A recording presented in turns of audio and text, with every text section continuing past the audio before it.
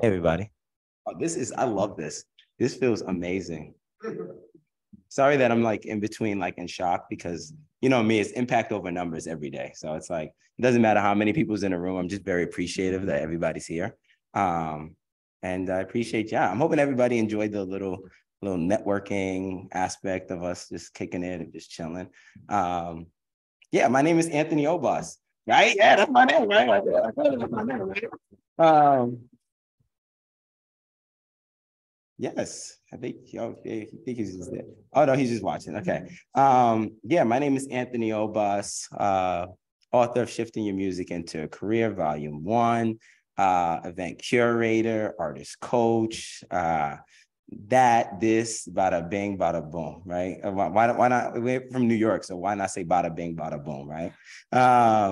So today, you know, shout out to the New York Public Library, right? Shout outs to Maya, right? We got to give one to Maya and Miranda. Like they really hooked us up with this one. And today I really just wanted to have a conversation with you about my book. Just taking some topics from the book and just being able to explore various topics that, you know, that are relevant to today's music industry and the DIY standpoint, right? Because I think like there's a lot of things, and you mind if I can curse, Maya? I can curse, right? I can curse, right? Yes, I could curse. Yeah. There's just a lot of keep it reasonable, right? I think that's the move. But I think there's just a lot of bullshit within the industry these days. And my job is to constantly research and figure out the loopholes and the five in this industry, right? So a little background about me. Been doing music for not been doing music, but doing music business for about 5 years now. You know, I started off doing radio. I did radio for about a year. Then I switched over to doing blogging. In between those 5 years, I was doing my research in the music industry, so studying, you know, the various the various different royalties, the various different live aspects of live performance. I was looking at branding. I was looking at all of those in the 9 yards, right? And then I got into artist coaching / management. Then I got into event curation, and then I got into writing a book, right? And you know, since then we've been moving the book. We've given talks at DePaul University. We've given at Nazareth College. We've also given at Riverside Community College. And currently, like I'm researching, you know, how to create like a better MC type of style. So if you want to know what I do full time, like I MC bar mitzvahs and, you know, basketball tournaments. And yeah, that's, you got to get it by the dot. It's the bread and butter, right? You need it. You need it. So, so all of that plays a huge picture in, you know, where we at today, right? And my goal for today is really to take a few chapters from my book and just, you know, talk about it, how it relates to today, right? Because my book was written in 2017. We're living in 2023. A lot of things have changed in my book, right? From just the streaming payout, it only changed like what is it, 1,000th of a penny? Like now it's at 4. You know what I mean? But the argument is still the same, like, right? The argument of, you know, buying is still essential, right? Versus streaming, right? This idea of branding yourself from an imagery point, right? Of how to like brand yourself to the point where you don't have scammers, where you don't have talent buyers, right? Scamming you, right? And we talk about visceral factors. So like visceral factors is like behavior economics, but we'll talk about that. And then social media, right? I think these days we, you know, as artists, we focus so much on our social media presence, right? And I've seen this multiple times where, again, no sub to anybody, but you know, there's a lot of blue check people that just can't sell tickets to shows. Like I'm being quite frankly, right? Yeah, you know what? That is a sub. There's no sub. There's a perfect sub for that, right? And I look to take that out of the picture. So that's what we're here for this. So the first question I want to answer here today is why do artists, right, always get scammed from promoters, talent buyers, and also radio personnel, right? So for one of the things, I want to start off, let's go to the book. I think that's the best way to start with the book, right? So every time I think about is Frank Ocean, right? Everybody knows the story of Frank Ocean, right? Frank Ocean wanted to come out with Blonde and, you know, he's in this label deal and he had to drop 2 projects and then he dropped Blonde and now he hasn't released music in a long time, right? When we are as artists, we have this kind of like urgency to try to release, right? To try to release all of that, right? And it seems to be, we don't really be patient actually with our releases. You know, I think that's actually, no, that's the question we need to answer. The release, the kind of like, why do artists get tired on release? That's the question. There we go. Why do artists get, you know, tired on release, right? Because one of the things with Frank Ocean is like, Frank Ocean hasn't, I think he dropped maybe like 2 singles, like little loosey-goosey, but he hasn't dropped a full project because technically I don't think he's ready to drop a project, right? I don't think he's very capable of going through the touring, going through the whole PR campaign, going through the idea of sync, right? I mean, like, look at, you know, Kendrick, right? Kendrick took Damn in, was it 2017, right? 2017, and it took him 5 years to drop, you know, Mr. Morale, right? We look at SZA, right? SZA Control, right? Now, you know, she has this other project, 5 years. So why does it take them 5 years upon release? One of the things I've noticed with a lot of artists emerging is that they'll put so much like into like the production side of things, right? You know, your work, you know how it works, right? You get inspiration, you know, you're like, oh my God, they got a story, gotta write it down, right? And you'll get inspiration from the stories, right? So you'll get inspiration from like the stories, right? So you get inspiration from the stories, you'll have like an idea budget, right? Then you mix and master, right? And then you'll go through the whole composition of the beats, right? And you go through this process. It could be an album, right? The album will take like 10 tracks, right? But what I've noticed with a lot of artists is the album comes out. And again, this happens to me too, but it's just like you're tired, right? Like you're just drained because you put so much of your money financially and all your time into the project. But by the time the project comes out, you don't really have any effort to like release, to like promote, like do a PR campaign, doing live performance, doing footage. You don't have a lot of energy, right? And in that time period, I always tell artists during this time period, you have to take a break, right? You just created a full body of work, right? You just created a full body of work, right? You have to take a second and press pause. Why? Because in that situation, as you was trying to explain the experience, right? You then have to repivot yourself and then live through the album with your audience, right? You have to communicate that with your audience, right? Because the only way for you to live through that project is to communicate that through PR, playlisting, live performance footages, right? Even like reaching out to Instagram influencers, right? Like shout outs to my homegirl Olivia from Overlook, but she does reviews on her platform where she basically takes albums and reviews them because that's the new thing, right? Like no one's reading blogs anymore. Like people are now looking on the presence of Instagram, TikTok to see if a project is really good, right? If that makes sense, right? So in my book, I always tell people like, yo, you need to figure out what you are capable of, right? Dropping an album's length in terms of product maturity, it's usually about like 9. It's like, I always give it 9 months, right? But in these days and age, like albums drop every other month, right? And the only way you're focusing on an album, you probably focus on 3 tracks and then call it a day, right? But that's not how it should be. You know what I mean? Like, did you fully explain that full album, the concepts, the themes of it, right? We need to stop looking at music as a product and start looking at music as a campaign. Right? Yes. What you're saying, because I come from a different era. Yeah. And I say this is the digital age. Right. With the theater performance of composers. Mm-hmm.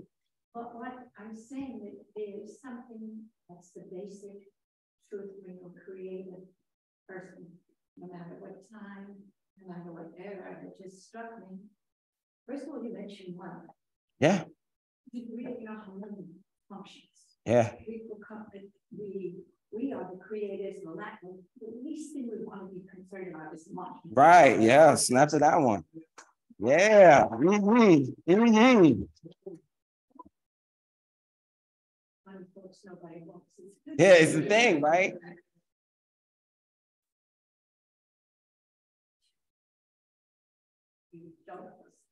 So many artists and all the media. I put their trust in people who run away with right. Their money. I'm a scrupulous agent. Mm-hmm. I'm scrupulous people who supposedly make record deals right. with you. And I can mention names. No, but no, but yeah. Check. They have some kind of a criteria. Mm-hmm. And you say, well, exactly the credentials to some, what is your track record, what are you going to do, and how much do you want me to put up front? Where am I going to get this financing from? I'm going to have to go to reliable sources. Yeah. Finance. Perfectly not your own profit. Right. Right. Who want not to go best in show your own money, you look for angels. Angel investors. Yeah. Yeah. And I have to go to a reliable source, and you're going to have to compete with the public library.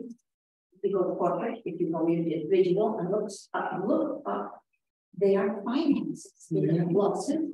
Do they have credits? If they have losses or bankruptcy that they're having. Yeah. Our former president. I'm so sorry. Yeah. No, I'm sorry, we have a Q&A section at the end. Is it okay if we let Anthony finish this? No. But Anthony also mentioned something that I'm mentioning when the small people, it is very important. And as you're speaking, I can hear that you talk about artists putting at the project. Right. And you being exhausted. Yeah. Afterwards, and you made a very good point. Yeah. Rest, because you have to process through what you do. Yeah. That only stops with rest and objectivity. Right. And take. That takes time. It takes time. It's not everyone to drop a project.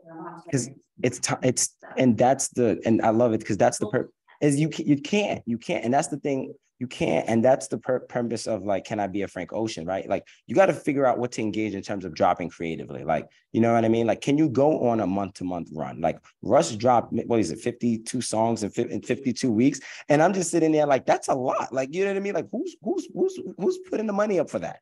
You know what I mean? Like, who's doing that, right? Like, now you got artists these days that are putting up 365 days of content. Well, they're not generating new content every day. They're posting old content. So they're recycling content. Like, you know what I mean? So constantly distributing content on a constant basis with no PR, no marketing, and no like support. Like, that's tiring over time. You know what I mean? Like, that is tiring. That's why I always tell people, like, when you are done with a product, like shifting your music into a career, the first volume was done in 2017. I didn't drop it all the way into 2019 because I needed a full kind of break from the book itself to really live in the project. I had to figure out my marketing strategy. I had to figure out my PR. I had to figure out what I was going to do. And I mean, look, I'm still on, it's been since 2019. What is it? 2023? It's 4 years. I'm still figuring out new loopholes to marketing, right? I didn't even think about coming to New York Public Library, right? But these are the things that you need. You need to step away from your art for a second after finishing the product and then figure out, how do I market? Who's your target audience? Who am I going for, right? So that's why Can I Be a Frank Ocean? It's such a very important chapter. It's one of my favorite chapters, to be honest. It's very short, but it works. It works, right? And you talk about this, you know, the money part, right? And I want to transform to like the other part of the other part of my question. I talked about this idea of visceral factors, right? So not to be a geek, but like, yeah, I'm a geek. It don't matter, like whatever, right? So visceral factors. So I studied behavior economics back in like college, right? And behavior economics talks about not about what makes money, but the why, the psychology of money, right? And one of the things is you think about, why do people spend? Why do people invest? It's because of visceral factors. Visceral factors, another synonym for it, it's emotions, right? And it's here, right?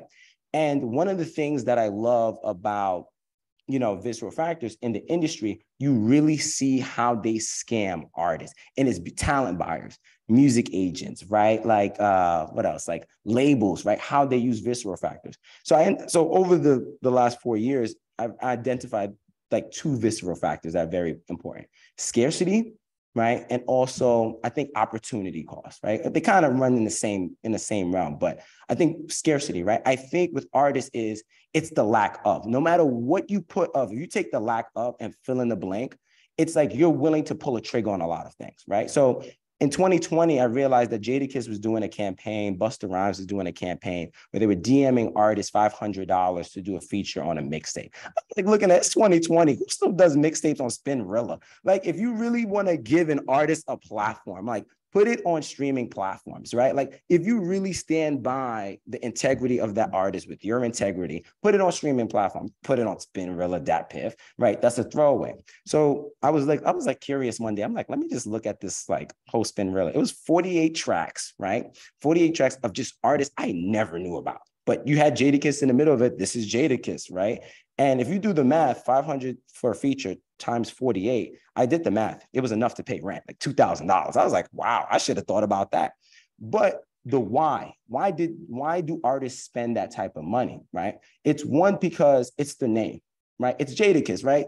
Big hip hop name, whatever. But it's also a lot of artists fear that they're never going to reach to his status, right? So they'll invest the $500 and then be like, well, I'm comfortable with that because why? I got Jadakiss's name. When realistically, you're not really identifying the real problem here, is that you're scared that you're never going to reach to that component. That shouldn't be, we shouldn't be aiming as artists to reach Jadakiss's model, right? My book is all about, my business model is about sustainability.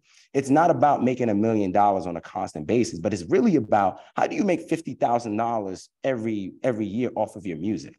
That's really the business model that people are not realizing. So you have to mentally retrain your mind here to kind of say, okay, if $50,000 is the goal, divide that by 12. I'm looking at what, $4,000 every month per se off of just music, right? If we think about all the different types, all the different revenue streams, touring, merch, royalties, right? And all that other stuff. Yes, it might get you close to 50,000, but it's not going to get you to $50,000, right? You have to think like an entrepreneur. Right. And this is what goes to my very, very first chapter of Mirror of an Artist. Right. If we look at a lot of musicians within the industry, they're not music heavy. They're entertainers. Let me take it a further step. They're entrepreneurs. Right. We have to stop training our minds and thinking that we're just musicians. No, we're entrepreneurs. We have to tackle this from a different standpoint. We're in the entertainment world. Right. I was telling you earlier today, it was like, if music is the nucleus, right, of the entertainment industry, we need to start making money off of the different other aspects of the industry: film, sports, fashion, right? Like all of that has a huge influence in music, theater, right? Like I didn't realize that composition, like orchestra. I went to a play a couple of weeks ago, and I didn't realize like they was like, we got paid to do that stuff. I was like, what? Like Black, I don't know. Does how many people know the artist like Black Thought? Yeah. Like Black Thought has a whole play on like this basically is about melatonin, like the whole skin and like how when he took like this pill, it's very good play, but he took a pill and he's became white, and it's like, well, but he did like a lot of the song composition and got paid. And I didn't think about it. If again, music is the nucleus, then the theater became like the cell membrane or whatever other parts of the cell. I forgot my biology class sessions, but that's okay though. But does that make sense, right? So we need to start mirroring our brand, that people that are kind of like our influences, right? Like my influence in terms of music is definitely like Black Thought is one of my favorite like artists. Like there's hands down, there's like, he's an entrepreneur. He comes to interviews with a 3-piece suit at Hot 97, right? Like it's kind of legit though. I like it though. Like if we look at sports, I have a very Stephen A. Smith approach where I'm yelling at people, right? Like you need to take parts of like successful people in the entertainment industry and apply that to your brand, if that makes sense. You know what I mean? So that's the only way for you to kind of get out of there, to expand yourself, to gain further exposure, right? To get further of an experience. If you take samples of everybody's, artwork, add that to you, it'll be a lot easier for you to like gain new fans. You know what I mean? Because then people can identify, he gives me Diddy vibes. I've gotten the Diddy vibes a lot. And I'm like, I do not want to be scamming people. Like Diddy's he's mean, but that's not me. I'm all about like peace and love and all that other stuff. You might see in this picture, like you see me with a couple of, this is like Leah, like, she's amazing. Like there's a couple of heavy industry people that I've met off the power of just my strength, right? Like, so that then comes from mirror of an artist, right? Kind of like look yourself in the mirror and say, who is the true embodiment of my art? Like who is the basis of it? And how do I project that to somebody random that I don't know of, right? So I'm projecting a very different, I'm more chill now. The other days I would be with like a little turtleneck, little like suit. I became dripping. But now I'm on my really like, ever since I've been to LA, I don't know, ever since I came from LA, I've just been very on LA vibes and, just like chill, relax, come to New York and like come to create. I don't know. I feel like New York has become like a very like artsy, creative LA spot. You know, everybody knows everybody, but so that's kind of, any questions by chance? Like, does everybody understand like these concepts, right? Like, yes. I think what you're saying, your biblical concept, there are many rivers that flow into the sea that we should not just narrow ourselves to being musicians, right? But that to think on a broader level, look at yourself and say, well, where is my strength? Right. And how can I expand that? Yesterday there was a wonderful program, something that I wouldn't even dream of, virtual reality. This is not my. Oh, you start tapping into the metaverse, huh? It's really out of the box. Right. She wants it, virtual reality to be interactive, not just with you interfacing with it. Right. Click something in my right side of the brain, so in the entertainment industry, ultimately, whatever you put forth as an artist, whatever your genre, you want to connect with the young. Yes. Yes. You have. Yeah. How does the audience connect? How does it connect with you? Right. Almost interactive, so maybe some artists don't want to give away that. Oh, yeah. This is maybe the future. Right. Interactive with the audience. We'll be using that amazing technology. Right. Just to be up on that technology. And right now we're in a hybrid. I mean, like, I think right now we can all agree we're in a very hybrid mode, right? Like, you can't disregard not using some type of virtual component in your marketing. Like, there's no way you disregard that. You cannot disregard that at this point. Like, even at shows these days, right? Like, I tell talent buyers, I'm like, why are you not live streaming your shows, right? Like, let's keep the stack. Like, if people can't tune in, you know, because they can't make it, but they'll tap in through live stream, let them tap into live stream. You're still getting a bigger audience. Stop marketing yourself like that. You know what I mean? Yeah, go ahead, boss.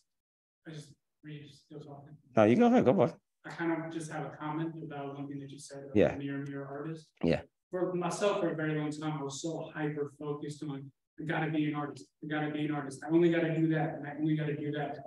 And recently, I kind of discovered where like I like helping people. Yeah. So I look at people like Master P, right. Upside Gun, Jay-Z, who were like, yeah, and Dr. Dre, yeah, they did their own art, right. But they also, you know, they built their brand solely, like their brand expanded because they pushed the culture. They helped push the culture more. Yeah. They were still able to do their art, but they also helped the culture by producing, by starting labels, and by doing that, it actually helped them just get bigger than they actually could have been. Exactly. No, you're right. No, you're right. And you're not lying about that. Like, even like, I have a friend he started a nonprofit, 501c. There you go, 501c. There we go. Like, he started a nonprofit that makes his music is funding for mental health, like a foundation, right? Like, again, these are the topics that we need to start having those conversations, pushing very cultural changing factors. So you're absolutely right. And again, I agree with you saying, like, we shouldn't just look at one thing. We should implement, like,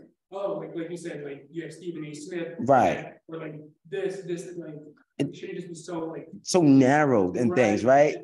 You should look all over the place, because, not to cut you off, but like, I've seen this with like talent buyers, and like they like, again, talent buyers will give you a proposition where they'd be like, sell 20 tickets at $20, and I sit there and I'm like, are you serious about that, right? Like, I can literally do an art show, like an art gallery. Shout out to my man V though. That's Victor right there. But Victor just did a show out in the Bronx where it was an art gallery, but it's like art complementing art. He had also like people performing. Like, why would I give you $400 easily out my pocket because I'm working out selling tickets, not getting that back? That's kind of crazy. I didn't even get a percentage of that cut, right? Because you just provided me the space. I could just use that $400, get my own space at that point. You know what I mean? Like, I could have done that, and I can complement the art, right? Because I'm not always inspired by music. I'm gonna be real with you. I'm not always inspired by music. I get inspiration from so many different things. Like, I got inspiration from the Nutty Professor.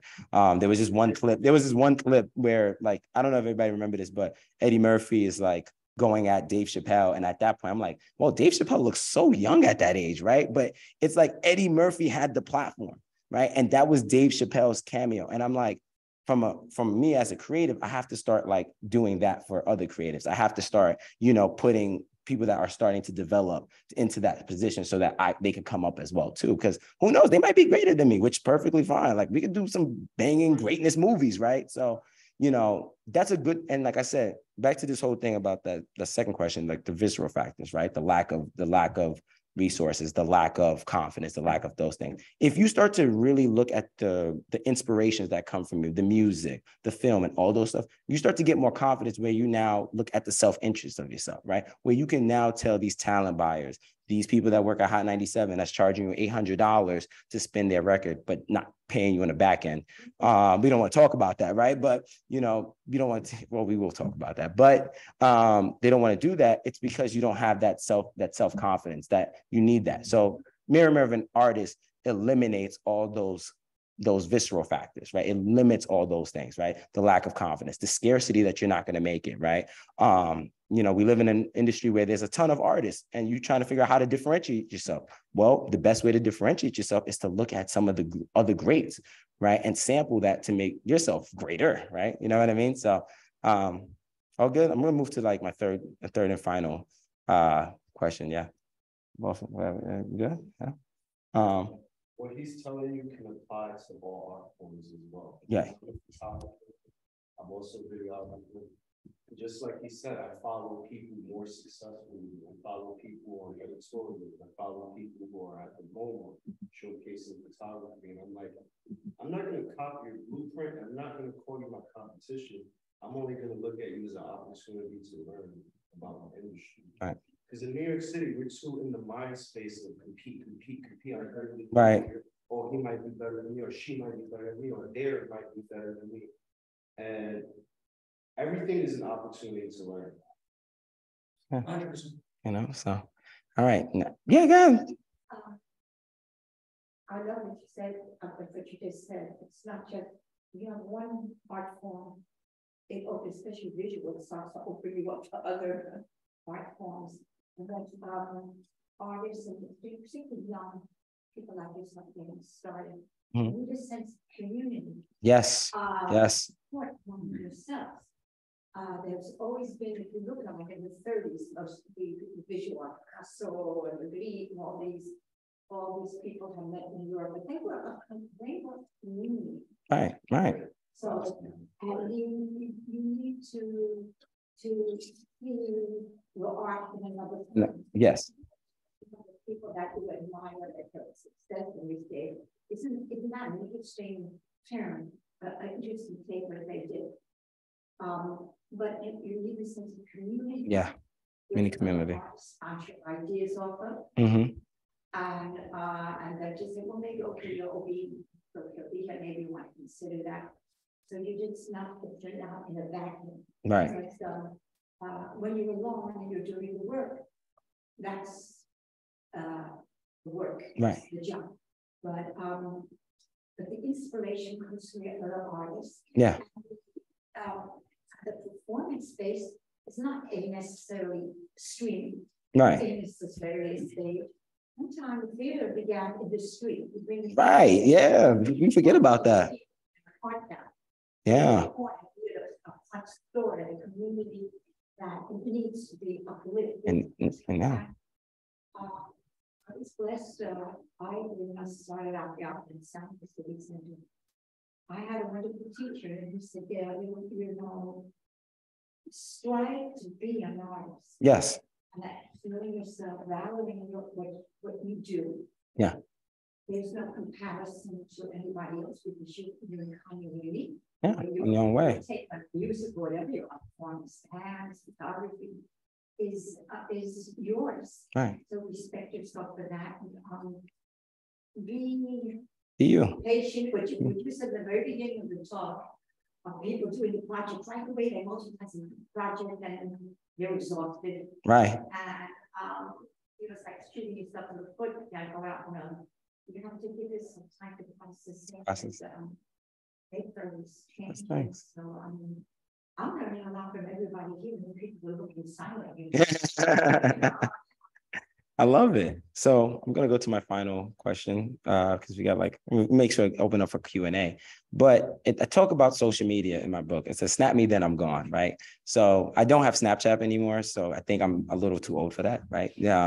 But I think, yeah, you know what I mean? But in my book, I wrestled with Instagram versus Snapchat, right? And I say, why are people always trying to focus on Snapchat to kind of gain reach, right? Instagram is the best way to gain reach, right? Now you have Reels these days where, everybody's just, now they have this whole new system now where it's just Reels heavy. Like Reels is real. Like how real can we be? No pun intended. But the Reels is, you know what I mean? Like, but Reels is the main factor these days. Like your photos don't even hit like they used to because it's like, you gotta be real. You gotta have the visual components of everything, right? IG now they kind of stole the UX UI experience of Snapchat with these close friends positioning, right? You have topics every time you drop Reels. You have to put topics in. Be honest with you, your hashtags don't work like they used to. I see people throw like 30 hashtags now these days, and I'm like, it doesn't work like it used to. It doesn't, because now it's like, now they're tailored, it's algorithmically, right? They're categorizing everybody in these topics, right? And it's hard for you to kind of, launch your brand and gain the awareness, gain the interest, getting people to just consume, right? Like the fact that y'all came out here, like getting consumed the book, but y'all just came out here, like you consumed time, like y'all took effort out your time to come out here. That means a lot to me, right? Because that means that my brand is, you're aware of my brand, you're interested. Like you never met me out today, but you was like, I'm gonna pop in. I'm up, right? And that's the thing: awareness, interest, and consume, right? Social media is not supposed to be a platform where we consume, and that's the problem these days. The IG is made simply for shopping and consuming. That's not the purpose of IG. That was never the process of social media. The process of social media was for people to be aware, right? To be aware, to know what you're doing, right? It's not for them. You are supposed to keep dropping content where they become interested, where they have conversations like this, right? They're interested. They want to know more about you, right? That's when you start. And how do you get people to become interested in you? That's where you start giving out the free sample tastes, right? If this is like a food market, you got to give them a little niblet of the chicken, right? I like to go to food tasting because I'm like, well, it's free food and it's sampled. So I'm like, why not, right?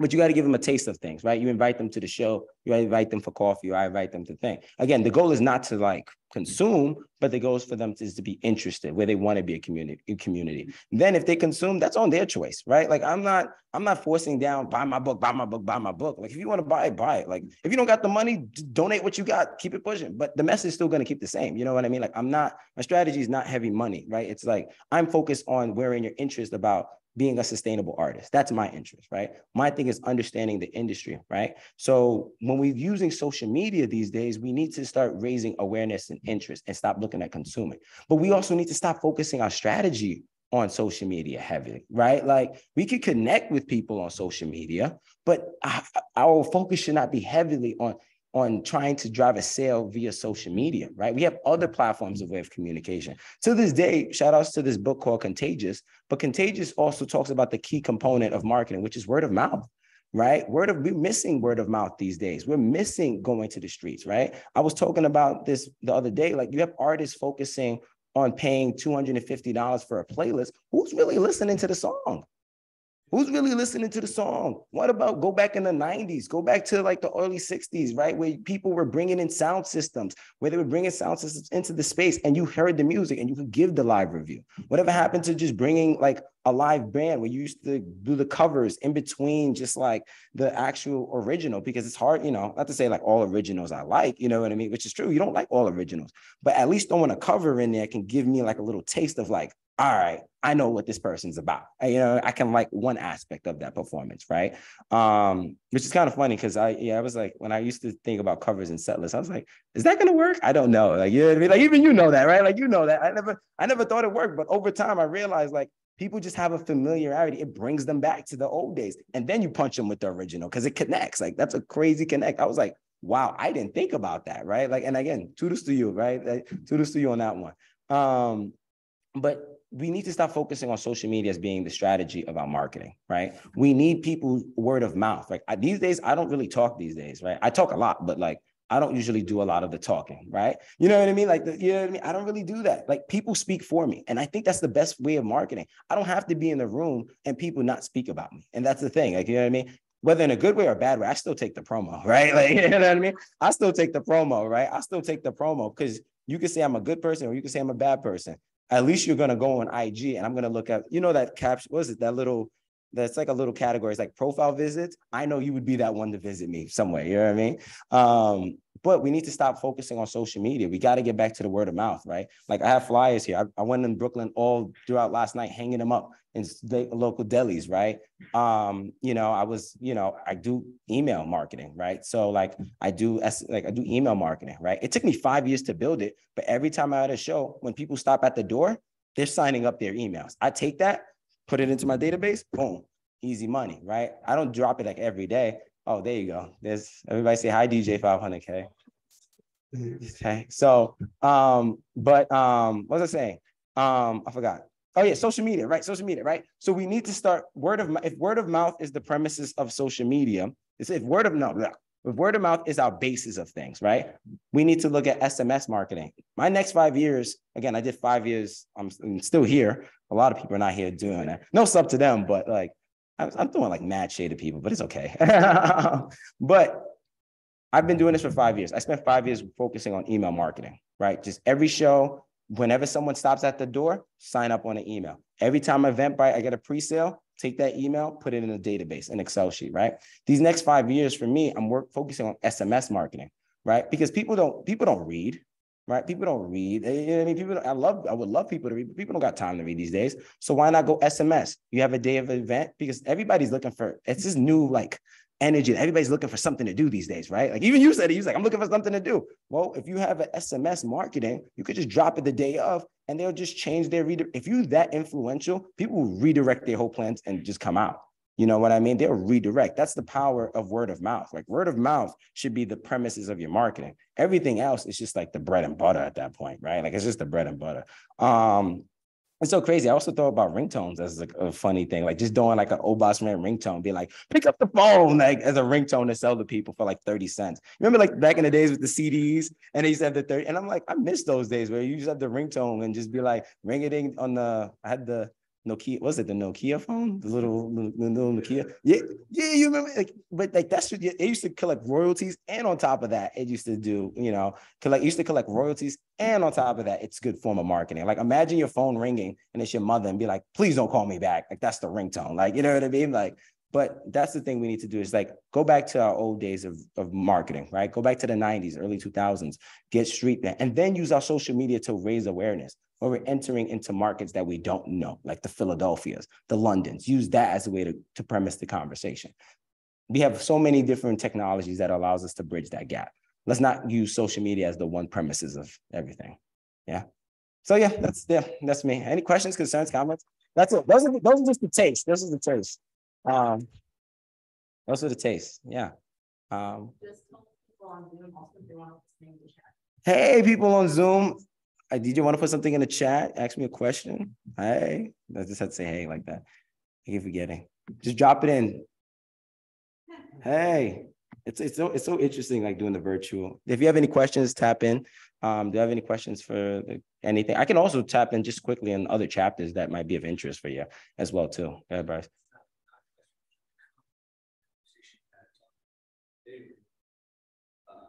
Specifically in regards to Instagram, social media. We were having a conversation on the algorithm, this and that, and you were like, don't think about it as like you're dropping content to the algorithm, you are providing value for your audience. Yes, exactly. Yeah. You're just providing value for your audience. You know what I mean? I'm feeding you at that point. Like I stop. This is the one thing I tell people, we overthink our content.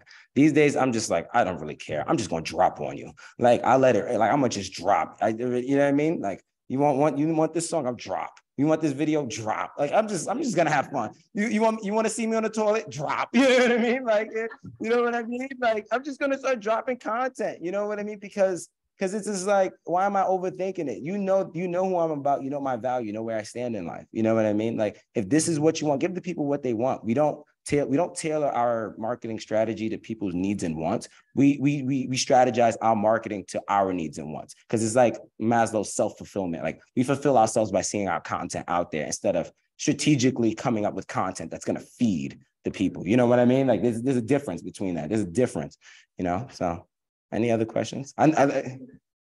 Hey, how would you advise using social media alongside the email and SMS marketing? And as far as building our brand through word of mouth, how do you suggest tapping into the local scene? Well, Wendell, you are tapping into the local scene currently. Well, so tap in with all of us here. I have email anthony.obas@gmail.com. But in terms of social media, I say always come up with a social media schedule, right? I say come up with a social media schedule of the content that you're about to have, right? So let's say you have a campaign. So right now, I just finished my New York Public Library campaign, right? So now people want to see like the photos of the talk. People want to see the visuals, right? So like we recorded this whole conversation. That's a YouTube joint. That's YouTube Reels right there. On top of that, like there's photography. Like we're all going to take a photo here in the scene, but people want to see that. I've already focused my social media in terms of a campaign. What is the main focus? What is the main thing that people want to look at, right? So for me, throughout my whole social media page, I've been promoting New York Public Library. I'm going to recap the New York Public Library with photos, videos, and this. I'm done. After that, I'm ready to go on to a new campaign, right? I'm ready to go on to a new campaign. That's shut. So if you can use social media as a way of more of a campaign and scheduling various different posts or just looking at previous posts that you had and kind of picturing in terms of it as a campaign, then it allows you to like now further promote that. I think cross promotion is another thing, right? Tagging people, right? People don't tag people in like a lot of things, which is kind of crazy. I don't. I just do it subliminally because I'm like, I'm thinking about you. I'm talking about you, right? And people be like, you didn't want to tag me? I'm like, I still love you though. Right. Make sure you know to do cross promotion. I also think seeing if you could be on other people's feed and posts, right? I think another thing that IG has is like a collaboration aspect of it. I mean, I collaborate with Victor a ton. Like a lot of people be like, how do I tap in with Victor? I'm like, every time we do a photo scene and stuff like that, he's my collaborator. You know what I mean? Once it's done, you might untag or because it's still part of the feed, but that's a good way of collaborating. So Wendell, I hope that aided your question there about like social media. I say scheduling, but also don't overthink the content. Just hit them. And if you think of something creatively, hit them, But yeah, like I said, yes, it did. Yeah, we answered Wendell's conference topic. Yeah. Appreciate you, Wendell. Any other questions? Preguntas. What up, brother? Yeah, take time to just step back and to it. How is it when I'm still trying to work on my craft and you're always trying to work on my craft, right? But it's very still early in the early stages. How do you know when you're ready, you're satisfied? You'll never be satisfied. You'll never be satisfied. But continue though. Yeah, just like moving on to the next So this is a good one. For me, I was ready to drop volume 2 in 2020. I moved it to now 2023, right? Because I wasn't ready. You know what told me that I wasn't ready? My data told me I wasn't ready, right? I kept seeing people buy the book and I'm like, I'm trying to move on. Like, I'm trying to move on past this relationship with volume 1, right? Like, but as I kept seeing a demand for it. So I can't move on, right? I started getting booked for other gigs, you know what I mean? You also have to understand as an artist, sometimes you just got to put it out, right? At that time and just see what it does, right? And then you can flow with it, right? Exactly. But you really need to take whether you take the pause before you drop or you take the pause after the drop, you need the pause. You get what I'm saying? Like you need the pause. You need people to kind of give you the reviews. You need that sample data, right? You need that because you don't know if it worked or not if you don't have the sample data. Then you can maximize that project even further, if that makes sense, right? We're moving in this industry where we don't have sample data. We don't even have reviews on the project. And we're still like trying to drop project on project. We don't even know how the first project did. So how are you going to move on if you don't really got the data to say if it's valid or not? You know what I mean? So, Wendell says something in the comments. He says, when you have a body of work that you say on and feel ready to release, what are the main stops someone should make as far as sending out the project to be marketed, right? First of all, I like that question. First of all, before I had my book, I had like a reading session in Syracuse. I asked like 5 people to sit down with me and have a reading session. Like, is this a valid point? Right? I had my professor, and it was very focus group, right? I had my professor, I had a friend that was doing radio. I had, shout out to Professor Ulf, right, in the music industry as well too. And I had them sit down with me, right? I had them sit down with me. So I sampled that first, right? That was the first thing. So I marketed to them, right? Then after that, I started piling up my PR, right? I started figuring out who do I reach out to? Who do I kind of connect with? Who is my audience? That's what I always say. Who is my audience? Who am I targeting? What is the, not only just from a demographic geography, but what do they do? Like all of y'all, we go to shows together. Y'all know me, how we go crazy, right? Like we go out and about, right? Oh, he's at Windows at Binghamton. Hey, shout out to Bing. But you figure out that PR, you figure out who is marketed to. You have to focus on your immediate circle first. That's basically what I'm saying. Focus on your immediate circle. Before you can even PR to somebody, focus on your immediate circle, right? See what they get. Then after that, you reach out to other brands that have the same kind of message as you. You focus on like so for PR, you focus on like, let's say Music LA blog, right? They feature a lot of artists. A&R Factory is another blog. I'm tweaking on a lot of blogs because I have like a whole PR database, which is a lot.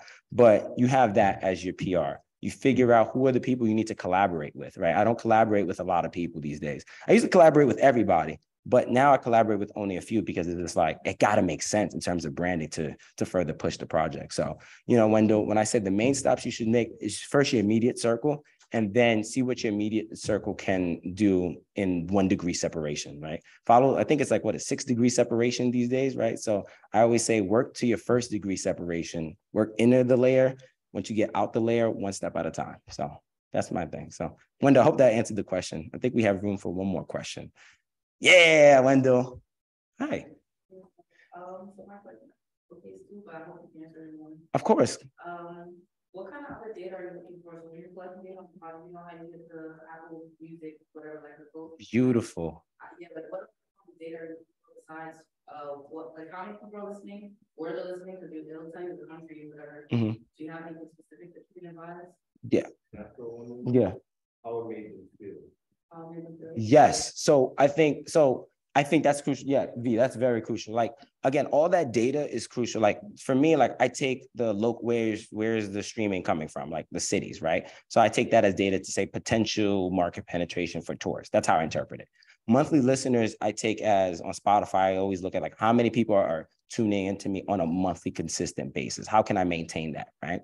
I look at my followers and I say, okay, how many people are just clicking follow and following the process of me dropping music? But then that's a very important data that V said about, like, we don't have data on how it feels. So artists are so quick to run, IG ads, YouTube ads very quick, but you don't even have you don't even know how it made people feel. That's the better way of consuming of advertisement. You can't advertise based on the person's like 21 these days. No, you have to go on people's lifestyle. That's like consumer lifestyle, right? So when I look at that data, I look at, monthly listeners, how many people are listening on a month-to-month basis? That means that, okay, could I drop on a month-to-month basis? Like, that's good, right? Or then I look at my cities. I'm like, okay, maybe we can tour at X, Y, and Z, right? Even if it's just the littlest, it's still a possible tour, right? Or it's still a market penetration, right? Like, you don't got a tour, but you could do a small pop-up at like a brunch spot and just be like, come meet me at brunch for chicken and waffles. Like, you know what I mean? That's my favorite thing. I like chicken and waffles. But that's what I do. You know what I mean? Like, I had no idea that there was people in Alabama. I went there one time and I was just like, I'm just here just to be here. I don't know. I'm from New York. Like, I don't even know, whatever. But like, Alabama is becoming a market for me because I've been there once and twice and I've done some more curations there, right? You got to pen, and sometimes that data is skewed, right? So that data might not be as accurate as you think it is, right? That's why you just have to say, you know what, screw the data. I'm just going to build my own data at that point, right? So that's how I look at those data. I feel like I'm missing another. Shazam. I forgot Shazam. Shazam on Apple Music radar. But Shazam for me is probably the biggest key of data, which no one talks about. When everybody has like the Apple Music for artists, I look at Shazam. How many people are really interested in researching my song? Because at that moment, it made them feel something. That is very key. Shazam on Apple Music is probably one of the top tier data I love. because it tells me how many people were interested at that time. They never heard it, but how many people at that time. There's something that made them feel, I need to find out and I need to dig deep. So yeah, I forgot about that one. Okay. Yeah. What do you have to say for the artists and people in the room that are just sitting on work right now? What do you have to say for years worth of work that we don't So I say this, I say, first of all, it's a process, right? I say that don't feel like you have to feel rushed to drop on people. Don't feel like you rush. But on the other side of it, it's kind of a double-edged sword here, right? Like, it's just like, you never know until you try, drop it. Because honestly, like, I dropped this book in 2019. I didn't know where it was going to go. And like, I thought I was going to hold off until 2020 when I'm like in this big label and I got a book and I look good. Well, clearly that didn't happen, right? So I let it go off in 2019. I was like, well, thank God I did that, because I dodged a bullet, right? You know what I mean? So it's like, you have to be real with yourself. Again, taking that pause though, right? Like, take that pause is like, okay, let me try this out and just say, I'm gonna go for it, right? At that point, and see where it is. And to be honest with you, people don't really understand this, but when you go 4 years out of doing what you do, you can always go back to that project. So even if you didn't give it the best love, you could give it love now, recycle it, reproduce it, rewrite that, because you know what I mean? Like, you have time. The only thing we have is time, right? You know what I mean? Like, when we have flexibility, don't let money be the advocate of like where your artistry career. So yeah, but I think that's about it. I have one more question, but I think let's answer quickly. Okay, Wendell, I'm going to hear you. What would you say is the current state of SoundCloud? Because usually it's a platform where people are expecting to hear newer artists. I say that SoundCloud, it's tough, right? It's kind of weird because SoundCloud is a place for discovery. I think these days SoundClouds are more leaning towards like DJ mixes a little bit now. They're more leaning towards more producer blends, right? I think that's more the platform is leaning towards it. If y'all agree with that, I don't know if you agree with that, right? So like, as an artist, Wendell, I don't think if you're starting out in terms of music, I don't think you should focus on SoundCloud. One of the best platforms I always recommend local artists to use, emerging, just to get their sound out there, is please start off with Audio Mac. Please start off with Bandcamp, right? Start with there first, right? See, Bandcamp allows you to see if you can generate a sale. Audio Mac now allows you for further discovery with artists that are more in your reach, right? And Spotify, you're competing with the Kendricks, whatever. At least with Audio Mac, it's a very good foundation base for you. And then again, I still don't think artists should, be putting their music. If you're just starting, I don't even think you should be putting your music out on streaming platforms, right? Because you're competing with too many. Right? Start off small, Audio Mac, the Bandcamp, start grounded, give people some sales. So Wendell, that was a great question. Wendell's been killing it. I love Wendell. But that's the end of our conversation for today. I hope y'all enjoyed it. I hope y'all liked it. Oh, appreciate you, Wendell. Wendell, definitely tap in Anthony Obas everywhere. Shout outs to Lori, shout outs to Melissa, shout outs to Lance. I think there's more people here. Michael, what's up? Nathan, what's up? And shout out to everybody in the room today too, as well too. I do have one thing to give for people outside the room very quickly, but shout out to y'all in the Zoom. I will talk to y'all in a few.